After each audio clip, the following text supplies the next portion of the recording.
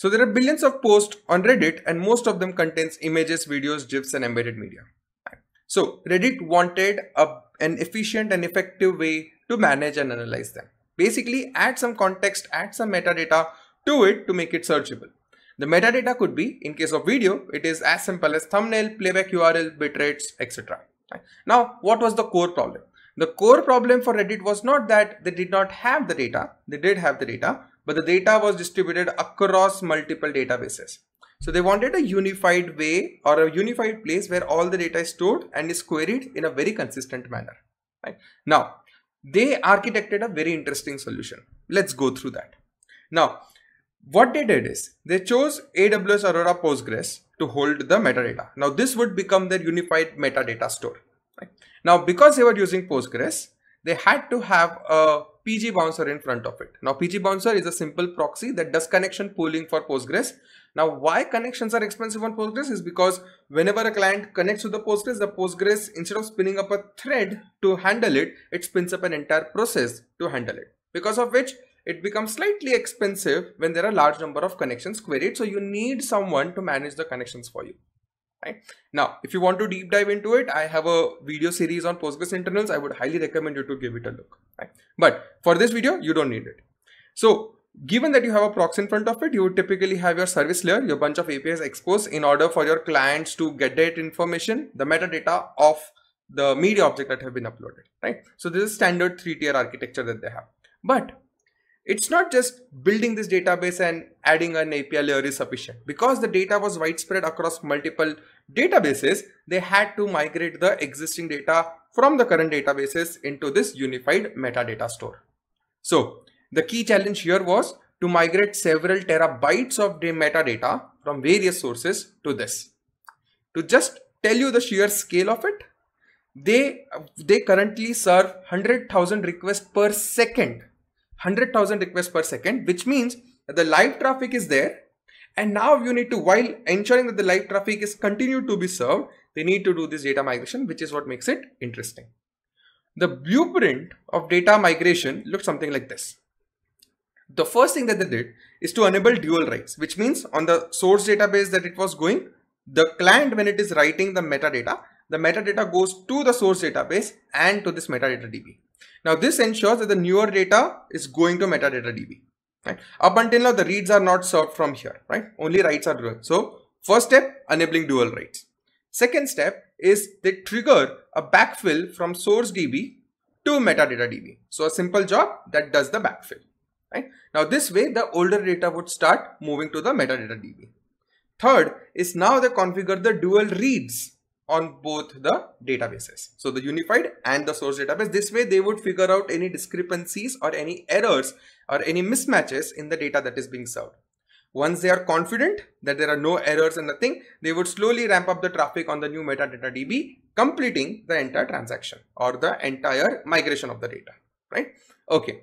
Now, although this looks simple, there are two very interesting challenges that come with this. First is that the write to the metadata store can succeed while the source DB might fail or vice versa. Now the problem with that is of inconsistency. The data is there in one place but not in another place. Problem one. The problem number two is that what if the data that the new data is written to metadata but backfill process overwrote it with the old version of the data. You don't want that to happen, right? So how did they solve this problem?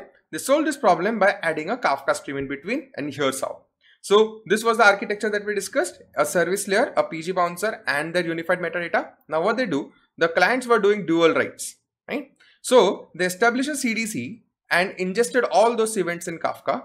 The consumers picked up those events and they, before writing, they did this check, right? So that all the validation for any inconsistencies is being checked before it is ingested.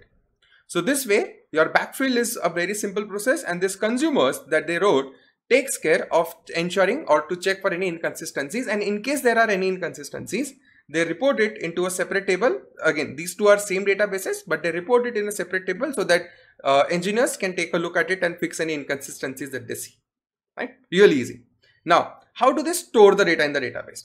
Although they are using Postgres, it does not mean they store the data in terms of like basically by following 3NF or a complete normalization. What they did is they stored the data in a simple JSON-B data type column, which means the entire metadata was stored as a JSON inside Postgres, which means they were effectively using Postgres as a NoSQL key value store.